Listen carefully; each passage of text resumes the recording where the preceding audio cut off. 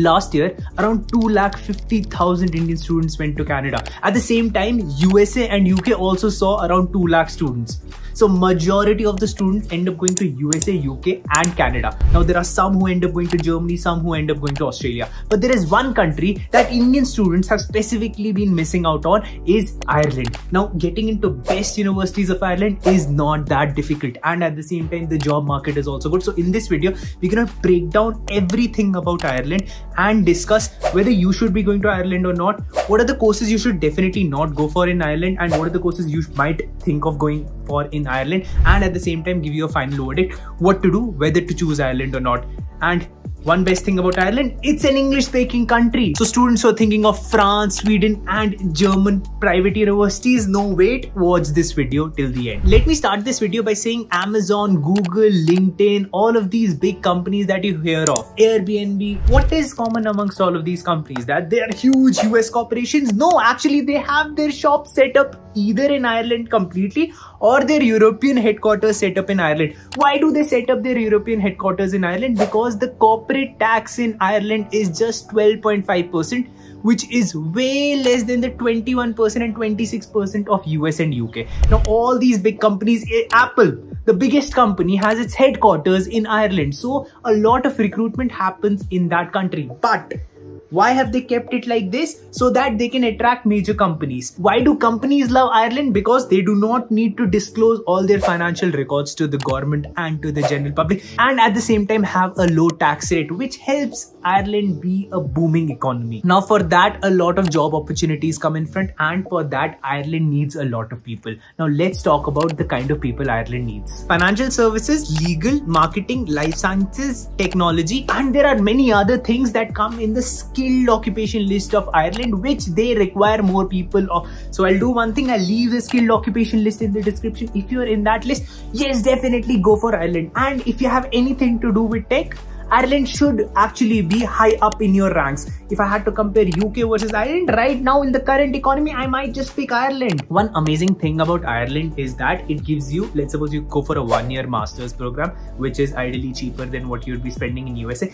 After the 1-year master's, you get a 1-year post-study work visa plus which is extendable by 1 year. So you get total 2 years of post-study work visa. So now, right now, there is no other country other than UK having that thing. So you study for 1 year and get a 2-year post-study work visa. Now, having said that, not even USA or Canada or Australia have that. 1-year masters with a 2-year post-study work visa. Even UK might change it. Ireland probably wouldn't change that. But once you're done with that, if you get 3-year more work visa, if you get an extension for 3 years, once you're done with this, you apply for extension from the company that you are working with.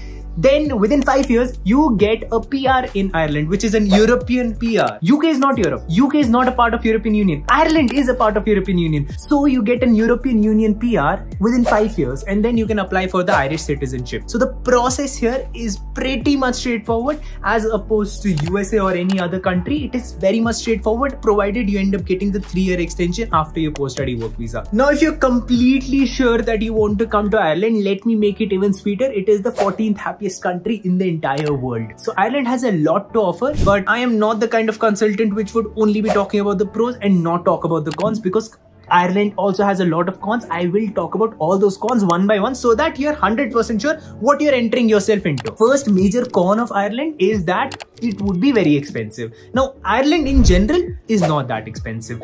Dublin is expensive. You would be ideally going to Dublin because the majority of job opportunities are in Dublin. So Dublin is expensive. You can expect to shell out around 1200 euros also for your living rent. So 1,20,000 can also be your rent. So be ready for that. But know one thing, that at the same time, if it is expensive, you also have part-time opportunities. Right now, if I had to compare it with Canada, there are not a lot of part-time opportunities also available. There are, it gets a bit tricky to get those part-time opportunities because there is such a huge population fighting for those part-time opportunities. At the same time, in Ireland, it's not the case. You end up getting part-time opportunities easily. So even though it's expensive, you would be able to recover the living expenses on your own. Thinking that I will also cover all my tuition fees would be slightly difficult. You would be able to cover a part of your tuition fees, but don't think that you will be able to cover entirely your tuition fees with part-time work in Ireland. That won't be possible. Second is that even though it is an English-speaking country, which is a huge pro for Ireland, they have a weird accent. it would not be easy for you to understand Irish accent. I have a very good friend from Ireland. It was very difficult for me to understand the accent. So for the first 1 or 2 months, it would be difficult. After 2 months, absolutely no. You get used to the accent, you understand it, no worries, completely fine for you. But for the first 1 or 2 years, oops, I actually said 1 or 2 years. For the first 1 or 2 months, it would be difficult to comprehend what they're saying. Beyond that, it won't be difficult. Third point is finding a home in Ireland is not going to be easy. As we talked about it being expensive, even finding a home, it would not be like finding a home in India that you go and find a deposit. It is slightly difficult for students. It's not like it's impossible. Eventually, it is very much possible. We do help with that process also, finding a home, but it would be slightly tricky and a slightly longer process. So you should know that it won't be as easy as, okay, let's go to Ireland and we'll have a house there. No, it won't be that easy. Next point is unexpected weather. It might be sunny in the morning and then it would be raining in the afternoon. That happens. But then if I had to compare this thing with Canada, I would love this.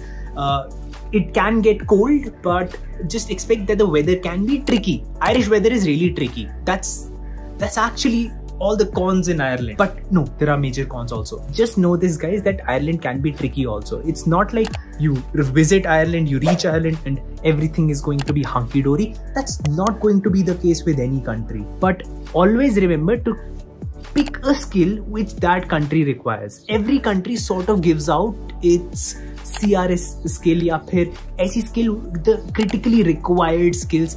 If you're going for that skill, just know that the number of job opportunities that there would be for you would be numerous, and at the same time the government also will support you in one kind or the other. Right now probably there might not be going on some scheme, but definitely when you're there you will find 10 different schemes that will be going on. So just know that don't go for a general course, go for a good specialized course that I've talked about in this video, which courses to go for, which to not go for. And if you're planning to study abroad, then the form is in the description. My team will help you.